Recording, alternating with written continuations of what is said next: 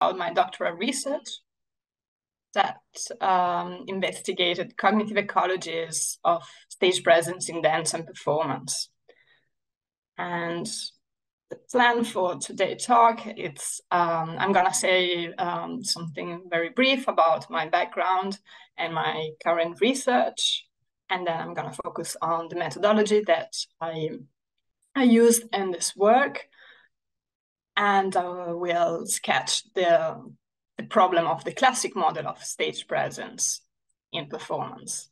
And then I will discuss the results of my study, and I will illustrate the alternative models of presence that I developed through my fieldwork. We will focus on contemporary ballet, contact improvisation, and body weather. Those are the three dance forms that I investigated during my doctoral research. And I will say something about what this approach can be useful and what are possible future directions. And then there will be time for questions and answer and a discussion. So very briefly, I'm assistant professor in dance at the University of Southern Denmark. And I'm part of the research unit, Movement, Culture and Society, led by Suzanne Raun, who came to visit you sometimes a couple of months ago, I reckon. I did my PhD in cognitive science at Macquarie University in Sydney, and I have a master in cultural and medical anthropology from the University of Bologna, and I have a bachelor in visual arts from the University Panthéon-Sorbonne in Paris. I'm a former professional dancer. I spent many years studying and performing internationally, ballet and contemporary dance. And I had the chance to work with some international and renowned choreographers, including William Forsythe, Wayne McGregor, and Caroline Carlson, and many more. My current research embraces an interdisciplinary approach. So I work across cultural and medical anthropology, phenomenology of the body and illness, dance, and embodied cognition. Currently, my research explores dance and creative movement practices at the intersection of arts and health, processes of meaning-making, healing, and well-being. And my research interests include dance, performance and cognition, illness, creative arts, and process of healing, cancer survivorship, and nonlinear embodied narrative, and transformative experience. So, due to a serious illness, back in the days, had to interrupt my dance career. And this event set me on a long transformative journey that I conduct also some research, employ an ethnographic perspective. And here are some of the publications that came out of the investigation of my own illness experience. So during this time, I explored other ways of being in the world.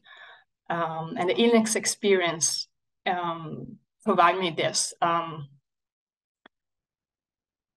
this possibility. I'm not going to say opportunity, but possibility to explore other ways of being, feeling, sensing, and thinking.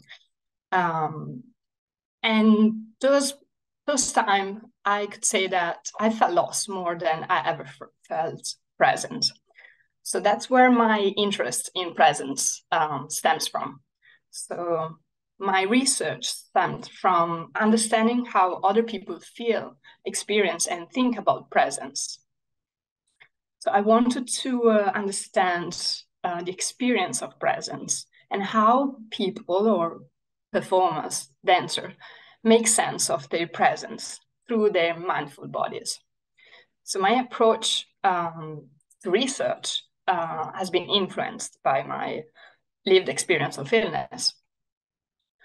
And this intense experience of losing presence after having undergone many cancer treatments made me realize the central role played by the body in shaping the way we think, in shaping cognition, and how thinking and how cognition extend beyond the brain and is modulated by the social and cultural context and the practice that we are involved in and immersed. So on these premises, I started to look at how different dance forms shape different bodies, which in turn enact different forms of presence. So in this research, I asked how certain groups of people, very peculiar people though, experience, think, and talk about presence in their daily practices through their mindful bodies.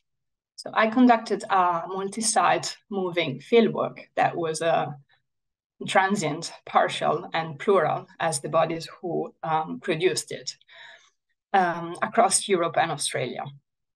And during this time, I explored contemporary ballet in the specific case of the National Ballet in Marseille, France, and the staging of a dance piece called Passione by Emio Greco and Peter Scholten, the former artistic directors of the company. And then I explored contact improvisation and a very peculiar event called the global underscore that I will discuss later.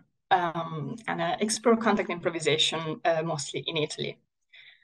And I also addressed body weather, which I will say much more in a few minutes.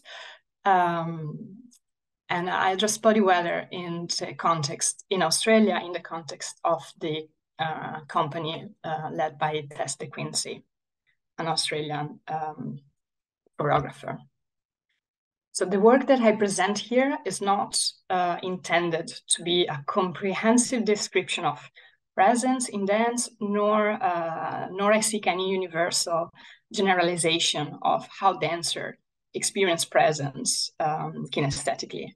So instead, my work presents a specific account of the way presence is understood and performed in 3 dance forms. So in doing so, I hope to illuminate the complexity of phenomena of presence in performance and how these are shaped by different artistic traditions, by different mindful bodies, and different dance practices. So talking about methodology, my approach, ironically enough, begins by being there and experiencing what presence feels like and what it means for the people who perform and enact it. So I address the experience of presence among diverse groups of performers and engaging with a phenomenological, cognitive, ecological, and ethnographic approach. And this approach includes several approaches, and some are, just to mention a few, thick description, somatic attention, thick participation, apprenticeship and embodied learning, and enactive ethnography. That is an engaged form of participant observation termed by Loïc Vacan. And this approach to research consists in conducting immersive fieldwork based on performing the phenomenon, which in my case means training and practicing together with the participants of my study. And this methodology aims at reducing the distance between the observer and the observed, enabling the ethnographer, the researcher, to gain a closer perspective and deeper understanding of the practices under investigation by engaging with this form of observation through the body, through the movement. All right. So in Western culture, the concept of presence holds a cluster of different connotations and encompasses ontological, metaphysical, existential, cognitive, performative dimensions. So presence is something that depends on in which field we address it, presents a variety of meaning and of understanding. So I focus on a particular type of presence that in theater and performing arts goes with the name of stage presence.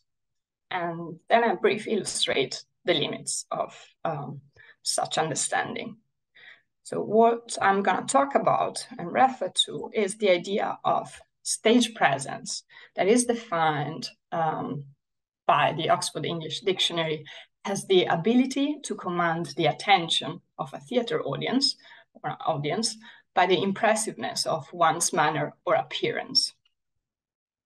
And this idea of the presence of the performer, it's something that in Western culture has a very deep and long origin. It's something that it's kind of ingrained in our mindset in a way.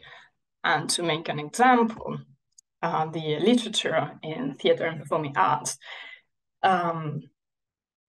thrive with descriptions of the presence of the performer, of the performance of the actor, of the artist, that illustrates this metaphysical quality or this charisma, this power. So this is a quote from it's a quote from an early modern theater director that somehow expressed this idea that the actor, the performer, is the center, and all the attention is conveyed, all the attention of the audience is conveyed towards this center. And to give you another example, trace back a century ago, famous actress Sarah Bernhardt, in her biography, in her treatise on the art of acting, wrote that actors must create an atmosphere by their sincerity. So the public, gasping, distracted, should not regain its equilibrium and free will until the fall of the curtain. As strong is the power to enchant the audience and to gather the attention of the audience. So this idea of stage presence as a quality, a prerogative of the performer, is something that Sherman, performing arts scholar, define or identify as this classic model, a classic view of stage presence. And this idea that presence results from either rigorous training, so some presence can become a skill that can be trained, or it's like a natural or innate ability or charisma, a mesmerizing energy, or a combination of both, is what identify this idea of classic model of stage presence. And there are some issues with this view. For Sherman, this the view that see presence a prerogative of the skilled performer is that he neglects audience participation and see attendance audience without agency. So according to Sherman, this view that see presence, that focus on the power of the performer's presence, conceals audience participation because it describes something that happens to them, and perception become passive, more like reception, something that happens to the perceiver. But if we looked at how enactive approaches to cognition say about perception, They argue instead that perception does not happen to people, but it's rather something that people do actively. So the limit of this model is that by focusing only on the performer's agency, on her charisma or charm, it neglects the interactive and multidimensional aspects embedded in the performance event. So here I provide a diagram, a model that exemplifies this classic view of stage presence, exemplified by the red arrow pointing towards the audience and radiating from the performer. And in yellow, the yellow square represents the performance space. And in green, the green circle is the performance ecology that includes the performers, the audience, and the action and this interaction. So I'm going to provide alternative diagrams later using the same color scheme and the same components of this model. And I will show how different performance ecologies operate differently and how different enactments of presence emerge in different contexts. So some scholars, the scholars in performance who adopted an enactive and phenomenological perspective to this idea of stage presence, argue that I've questioned this view, that theatrical presence is an individual prerogative of the performer, and starts to accounting for the complexity of such phenomena. And in the field of performance studies, there has been a greater attention to analysis of performance practices through cognitive approaches, and in particular towards the 4E cognition theory, a recent current in cognitive science that recognized the central role of the body in shaping the mind. To address phenomena of presence in performance, I adopted a cognitive ecological framework. And cognitive ecology is a growing field in cognitive science that understands cognition, not as internal to the individual, but as constituted by the interaction and interconnection of perception, action, and thought across particular social being and complex environments. And I think cognitive ecological theory provides a useful framework to investigating cognitive processes in the relationship between the social and the material. And as cognitive anthropologist Edwin Hutchins observed, an understanding of cognitive phenomena must include a consideration of the environments in which cognitive processes develop and operate.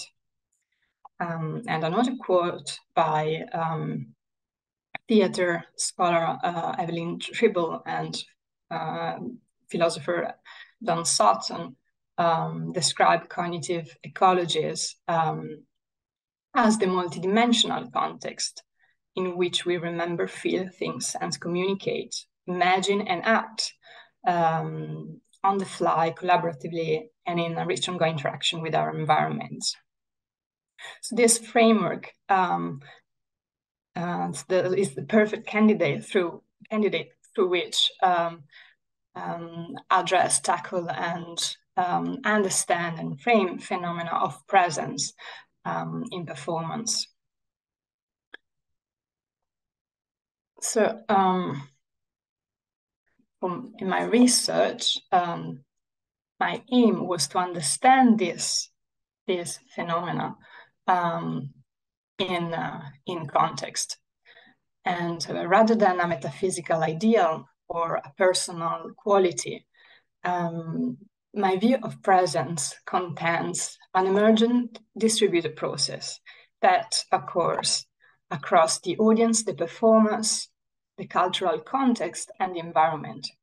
So drawing on these approaches to cognitive ecology, I suggest alternative ecological models in which the performance presence emergence in relation to this complexity, to this complex and dynamic environment. And this environment include audience and performers, co-presence, how they construct meaning, the sociocultural context, and the situatedness of the aesthetic performative, the aesthetic performance event. I'd like now to introduce you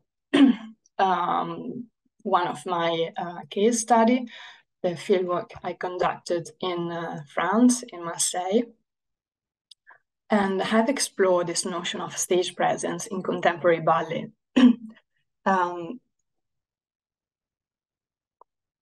During the staging of this piece, Passione, by Italian choreographer Emio Greco and dramaturg Peter Shouldern, these artists were the former artistic directors of the ballet. And during my fieldwork, I attended the version of Passione that was danced by 7 dancers of the ensemble. And sorry, Passione, this piece was originally created as a solo by the choreographer. And after he took the direction of the ballet, he recreated the piece for the company. So it started as a long solo. I'm gonna show you this. Let me see how much time we have. I'm gonna show you this short video just to give you a sense of what the performance is about, but then I'll say something more. I'll give you some more information. See if it works.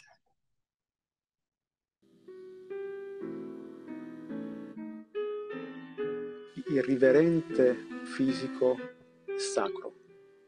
Body, piano, light.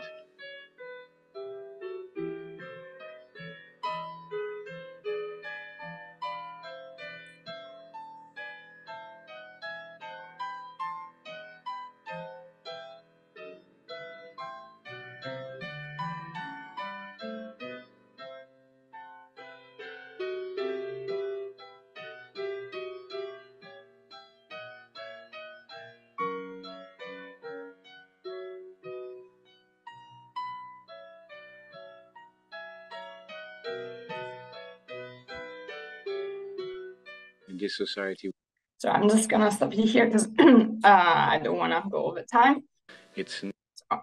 But if we have time, I'm happy to share the videos with you later.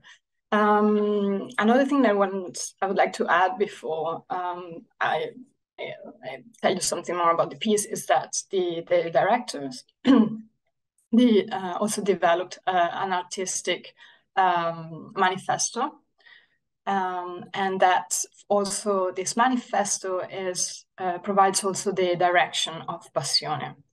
And here you can see the 7 principles of this manifesto. I want to say that Passione is a piece constituted by 7 different solos, and every solo embeds and is inspired by one of this principle. There are other elements that included in this performance that have to do with the metaphysical presence of God. As the name, it's a work inspired by St. Matthew, Passion of Christ, and the music, it's the homonymous composition by Johann Sebastian Bach. So there's this element of the presence of God or Christ, and there are the elements of the artistic manifesto. So given these premises, I thought that what I would hear from the dancer about their understanding of presence was somehow like I somehow had like the perfect example of the power of the presence of the performer in the vision rectified by the classic model. But as soon as I started my fieldwork, a very different picture started to emerge. So I'd like to share some quotes from the dancer I talked to. One dancer talks about how he worked with the choreographer and how the choreographer vision of how to enhance this present is not really, it's about being aware, be aware of the surroundings, be aware of you are, and in this way you create this interaction with people, with the audience. Another dancer talked about the atmosphere that it's created in the theater, and the atmosphere that it's created between and during the performances. As I mentioned before, is a piece that it's constituted by a series of solos. So there's one dancer on stage at a time.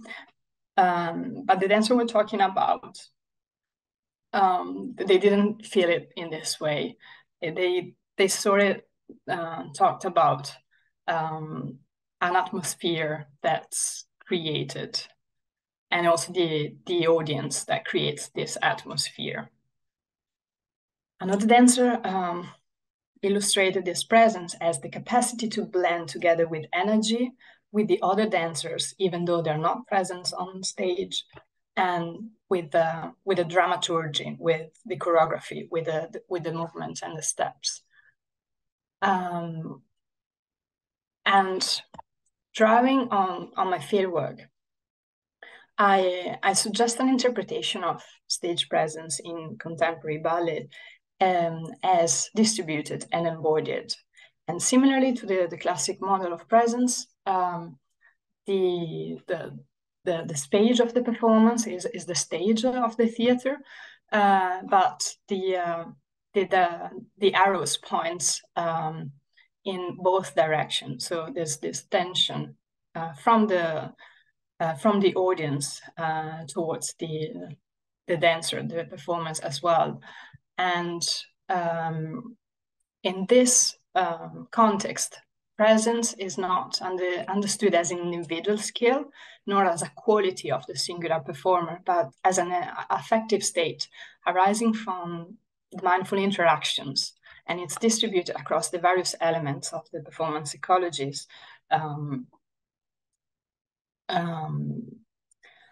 And the energy emanating by the dancer and the choreographer. So there's also this presence of the choreographer through the bodies and through the dramaturgy of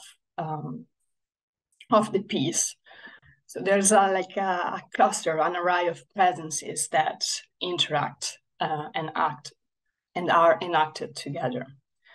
And if you're curious to know more about the transmission of kinesthetic knowledge from the choreographer to the dancer of the ensemble, I have a chapter in the Oxford Handbook of Contemporary Ballet that illustrates this case study, this fieldwork. So my research also engaged with contact improvisation, as for those who might not know, contact improvisation is a duet system-based dance practice that was initiated in the 70s by members of the Judson Dance Theater in New York, in the US, and choreographers such as Steve Paxton and Nancy Stark-Smith, among many others. And since its early inception, contact improvisation has become a prominent expression of postmodern dance and art. And nowadays, workshops, jams, and festivals are organized and practiced worldwide. And it has become a worldwide phenomenon. And part of my research was to investigate the event of the Global Underscore, which is a very important event for the contact improvisation community internationally. And it's an event, it's a jam session that lasts 4 hours and happens once a year during the period of the summer solstice in the Northern Hemisphere. And the special event, the time I attended in 2017 in Italy, but a jam session were happening simultaneously in many other places across the globe, precisely in 55 countries simultaneously, depending on the time. So people would dance at 3 in the morning or yeah, 10 in the evening, and where they were, and it was also streamed online. So everybody could join in and be connected also through this network. So the global underscore is also a framework for practicing and research dance improvisation that was developed in the 90s by Nancy Stark-Smith, one of the contact improvisation initiator, to guide dancers' experience through the changing states of the jam. And maybe just for the sake of time, I'm gonna skip the video, but if we have time, I'll show you some video. This is just a duet of contact improvisation to give you a sense of what this dance forms look like, and let me know if that's okay, and if we're over time, yeah, I'll just move a bit faster. So I'm just gonna skip that.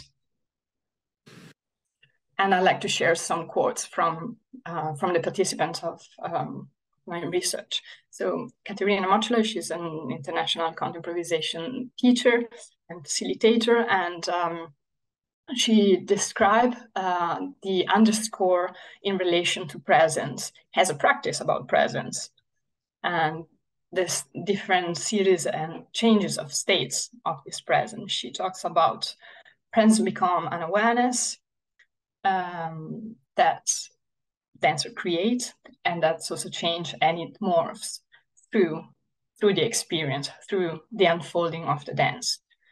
And another quote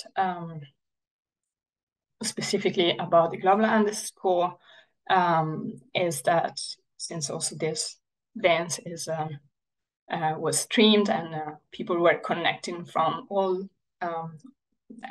from many different places, and through the dance, you also connect to memories, sensation, and experiences that you shared, perhaps another time with dancers that are in different environments, in different places. And so it's also tap into this broader network of memories and past experiences and present experiences. And everything kind of feedbacks in and out, and she described it as a flux of information, technique, and movement.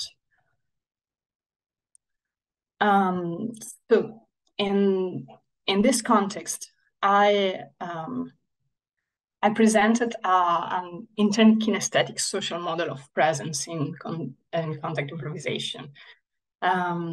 Here, the yellow circle represents the space of the performance, and both audience and performers are embedded in this feedback loop of mutual influence. And for those who might not know, during contact improvisation jams, dancer can decide to stop the dance and become audience at any point during the unfolding of the jam, as well as people who might have started as just go there to watch a performance. They can join in at any point whenever they feel like. So there's not set boundaries between audience and participants, and because of this interchangeable role of being both performers and audience, in this context of practice, presence emerges through an interconnected loop of mutual influence between the various elements of the jam. For further insight into this ethnographic material and how skills and agency develops in dance, I can direct you to publication, to recent publication. On improvisation and the importance of interkinesthetic sense of agency. I'm happy to discuss it more later if we have time.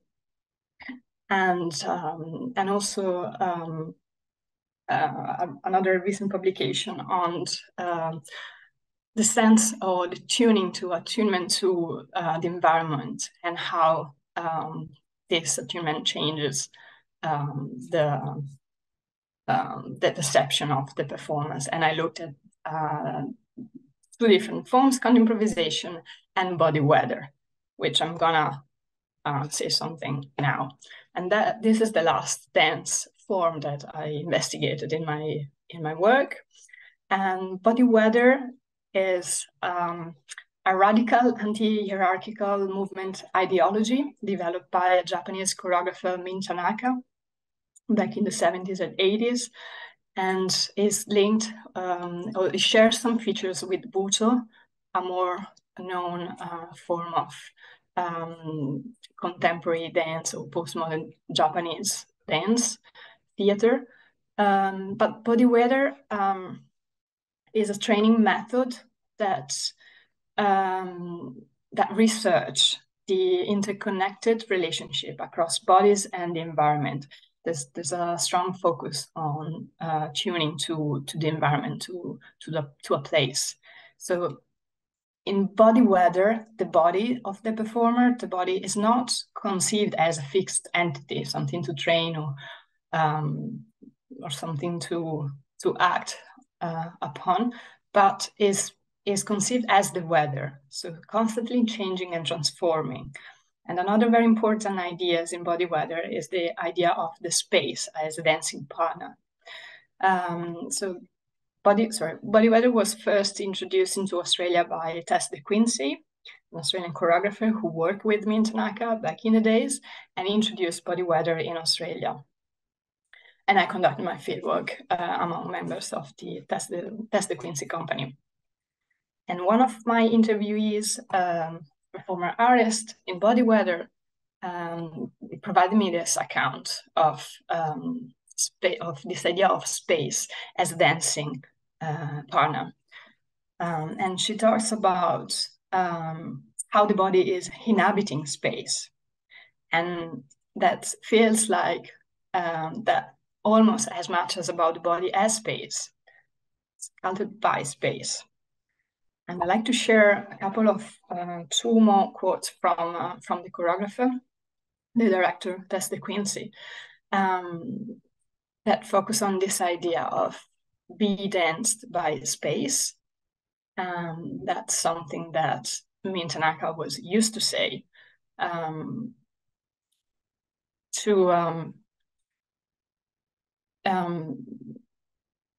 yeah, she mentioned that the importance of somehow giving up or undoing, or giving up this agency and immerse and feel what it means to be danced or to become danced rather than dancing or moving in a space. And she provides a more detailed account, and she explained this idea, comparing it with her experience in Western dance forms such as ballet. So she said that I was used to this expression, cut the space with your arms, which we do in ballet. But all of this is centered through the self-centering of the human, where if your arms get danced by space, by the intricacy of the stories, that gives power to something beyond the human that also expand the presence, because one is engaging in and in exchange with those histories and sensitivities. But a very beautiful quote. So in this context of practice, I call the experience of presence in body weather omnicentral and situated to emphasize the features of this practice that include a development of heightened sensory awareness and interoceptive sensitivity, and also Min Tanaka notions of omnicentrality, which can be understood as a displacement of the focus from the performer to the environment in which she's immersed. And in this dance form, in body weather, the audience is considered inseparable from the environment in which a performer is immersed. So everything is part of that environment. And in this diagram, the body of the performer is in yellow, because that's the body of the performer is also the stage in which the performance takes place, in where the performance unfolds. And I have another example that I'd like to show you, but probably we don't have time, maybe later, or I can send you the link. It's a beautiful film. It's 5 minutes durational performance, screen dance film by a visual artist, Lux Eterna, who worked with body weather as a methodology for practice and I collaborated with Lux on several projects. And if you're interested in know more about this ecological agency in body weather, I have a chapter in a recent book called The Collaborative Embodied Performance Ecologies of Skill that discuss and present this work by Lux Eterna, and also have a forthcoming paper on her approach to an embodied ecological agency in spring dance. So just to conclude, my research accounts for the role played by the larger performance ecology in shaping the participants' lived experience of presence. And these aspects highlight how different dance forms are informed by specific traditions and cultural context, and that in turn shapes different dance artistic practices and methods. In the different ways these dance forms promote or relate and promote different ways of relating, sensing, and enacting presence in performance. So with this model, I aim to suggest a more complex relationship between performance bodies and senses, audience, stage, environment, than the unidirectional model of presence, emphasizing the classic model of stage presence. So through this study, I illustrate how the exploration of dancers' lived experience can provide an alternative interpretation of the phenomenon of stage presence that move away from this classic notion of presence in performance and to embrace and account for the situational, intersubjective, multidimensional, enactive, and ecological presence in performance. So by offering a broader understanding of the phenomena of presence in performance, I aim to illustrate how cognitive ecological ethnographic approach can provide some adequate tools to address the complexity of phenomena of presence in various performance contexts. And this is to inspire a further move away from individual-centered descriptions to analysis of joint activities, interactive collaboration. So I reckon this approach is relevant in any context in which it's important to foster an understanding of the mutual informing relationship between the different elements. That is to say, agents, social actors, subjects, and objects participating in the performance ecology. And other fields that in this approach could be relevant are obviously other performative domains such as music performance or participation in different sports and public spaces and events, different types of pedagogical context, user experience in new technology, as well as studies of interpersonal communication, such as medical system or care practice and doctor-patient communication. And that somehow also leads to the next project that I'm very excited about and very happy to share the news with you today.